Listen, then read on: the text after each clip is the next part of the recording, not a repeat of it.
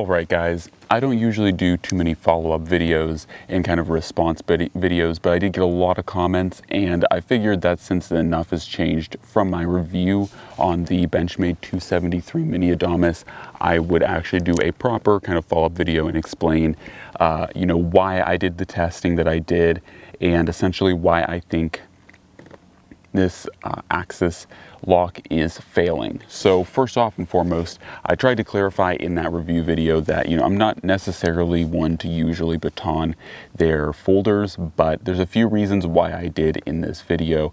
First one is kind of the legacy of the Adamas. Having had a Generation 1 Adamas, the original 275, it was a very tanky, very strong blade, and I thought that the 273 would live up to that same kind of heritage. It did not. In addition to that too, DBK, or the guys at DBK, or Dutch Bushcraft Knives, also did their own testing on the 273 and found it to fail, so I thought naturally I would also do the same to mine to see if I could induce failure as well. And I was successful in that. And lastly too, while it's not everyone's practice or everyone's favorite, I do, when I have folding knives that I take out into the wilderness and use out in the bush as complementary knives to my primary bushcrafting knives, I like to know that they can take abuse and hard use should they need it, especially if it's a survival situation. A lot of people will say, you would never need to do that to a folder, but to be perfectly clear, in a survival situation and in a pinch, you really never know what you will need to do. So it's nice to have a clear understanding of the abilities or inabilities of your tool at minimum, and try to have a blade that at most will be able to take those reasonable tasks. Once again, I'm not encouraging you to like baton through a rock or a brick, and I certainly didn't do that with this knife. Everything that I did as far as wilderness testing, I feel is completely reasonable and something that you could practically or may practically need to do with a folding knife. So that's kind of the underlying reasons as to why I batoned it so much and tried to see if I could induce the lock failure. Now, another thing that kind of disappointed me about this blade, and the reason why I wanted to test it failing so many times, was because I have had a lot of Benchmades on this channel, and in fact this is really the first knife that I bought that kind of started my knife collecting journey. It is an old school Benchmade 550 Griptilian, and as you can see in the video that I'm rolling in, both the 550 Griptilian and my older 556 Mini Grip both batoned through wood effortlessly, flawlessly. And while that was just a short kind of sampling of what these knives can do, I have had both of these and other axis locked Benchmades throughout the years, and I have been able to be hard and test these blades, in batoning and other hard use cases, and they hold up perfectly fine. They do not fail at all. So that is essentially something that when it comes to the axis lock is generally regarded that maybe the axis lock isn't the toughest lock. Things like the Triad from Cold Steel is definitely tougher, but the axis lock should be no slouch. And once again, I have used many axis lock knives over the courses of the years and still own old school ones that are very tough. Now, in addition to this too, I got a lot of recommendations to check out and purchase Cold Steel Triad lock knives. Trust me guys, I do own the Formax, and I will likely increase my collection on Cold Steel Triad locked folding knives. They are definitely very tough, and I've been impressed. I've been quite impressed with what I've already seen. So hopefully that addresses that kind of comment or suggestion that came up a lot. I do appreciate it a lot as well. So don't make any mistake. I definitely keep the suggestions coming. But I do know that the Triad lock is very strong. So those are the primary reasons I tested this blade. Now, off camera, I did continue to test this knife, and this is why I always recommend people follow my Instagram, because I did some Instagram, like little short stories kind of showing the lock failure, blade play, and more kind of testing on this blade. Now, like I said, after the knife review, or after my review was released, I continued to test this blade and kind of play around, see what might actually be causing the lock to fail. and I think I do have some ideas. I did also take the suggestion from one commenter to watch a modification video where someone said that they supposedly made the lock strength stronger, and I think that that video may have been correct. I feel like I was able to get a little bit more axis lock bearing material, or the bearing portion of the axis lock, to engage further on the actual axis or on the tang of the blade, as you guys can kind of see there. However, that did not in practice help the lock strength, and the blade still has play in it. So it did not increase its ability that did not increase its ability or reduce its failure rate. It still failed pretty much on every baton test.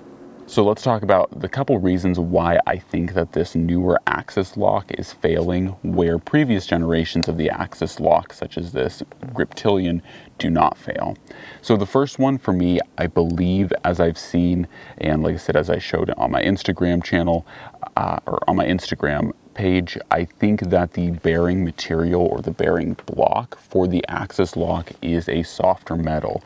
And that's primarily because I was able to see shavings of it coming off onto this little cleared portion of the tang where the two surfaces interface. So that's something I've never seen on any of my proper axis locks before. So I think that this axis bearing material is a softer material, and that it certainly doesn't assist with strength. Next to that too, and I think the largest underlying cause to the failure of this blade, I originally surmised it to being, that this is maybe a shock on the blade, and that shock causes disengagement. And while that may still be true, I think that there has to be, or I think the largest contributing reason is because of the axis locks, or the omega springs, being far, far weaker, or far easier to disengage. Now, something, like I said, that I can easily attest, and I can't necessarily show it on the video, but when I have my older axis locked Griptilian here,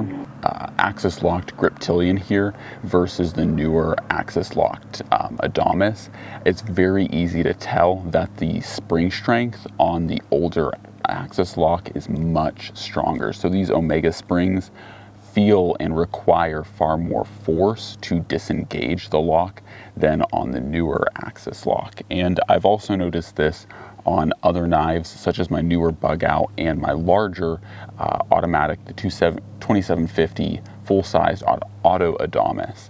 And so I've noticed that by and large, the axis springs are much easier to deploy, or disengage, sorry. And I don't know if that's because the omega springs are of a thinner material. I don't know if that's because they're longer. There's a number of reasons why that might be, but I do know that the omega springs are much easier to disengage and just ultimately move. And I think part of what's causing the lock to fail is as pressure and as weight is applied to the back or the spine of the blade, that is causing a shift, and there's less resistance with the axis lock as a whole because of the lighter springs, and that's causing premature disengagement of the lock. So I believe that ultimately what's really the root, or what's really the cause of this failure or disengagement, is the fact that these springs are not as strong, and so therefore when they're met with pressure, they are more easily willing to disengage than on older generations. Even the mini grip here that I have, which is a smaller axis lock, which you would think hypothetically would have a easier spring to disengage, or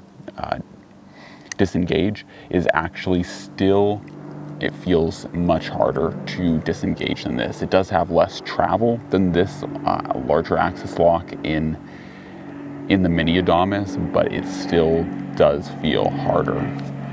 Still definitely feels harder to disengage than on the newer axis locks. So as far as it goes, I think that that's the primary root or cause to the lockup failures on these Benchmades, and once again on the newer axis lock Benchmades. And once again, when you have repeated failures, eventually that bearing surface that engages with the kind of spine or tang of this blade wears away and kind of cuts at that axis lock. So that is the reason why there is now blade play in this knife, because it has kind of worn away on the bearing surface of the axis lock. So definitely disappointing, and I think it's kind of sad because I really do like the aesthetics, the materials like CPM Crewwear, and the overall kind of size and carryability of the 273 Mini Adamas. It had so much potential, and I think still is a very cool knife. It's just disappointing to see such a tanky, overbuilt, heavy knife that is weaker than a knife that is smaller, lighter, and overall just a smaller knife. You know, this little guy is more tough than this big, chunky, heavy guy. And I think that's another reason why I wanted the Benchmade 273 Mini Adamas to be a tank, to be able to take, you know, that extra kind of force. I mean, if this smaller knife that is smaller in all regards is tougher than this bigger knife, then it kind of defeats the purpose of carrying a tanky blade if it's not really tanky. So anyways, guys, that's kind of a follow-up from what I've learned from experimenting and testing on the 273. I hope that Benchmade does fix this, because the Mini Adamas is a very cool knife, and it would be really great to see a fixed blade, or to see a fixed kind of knife or folding, you know, pivot mechanism that does not fail, or locking mechanism that doesn't fail, that can make this knife as tanky as it looks, because it looks like a tanky, robust, overbuilt blade. It just doesn't perform that way. So anyways, guys, that's kind of my follow-up on the 273 and what I've learned from experiments and testing. And that is the background to why I tested it the way I did, and why I think it should be able to be more robust than it actually is. Anyways, guys, as always, God bless, and I'm out.